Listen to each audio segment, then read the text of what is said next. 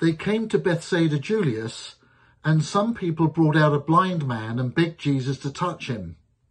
He took the blind man by the hand and led him outside the village. When he had spit on the man's eyes and put his hands on him, Jesus asked, "Do you see anything?" He looked up and said, "I see people. They look like trees walking around." Once more, Jesus put his hands on the man's eyes. Then his eyes opened. His sight was restored, and he saw everything clearly.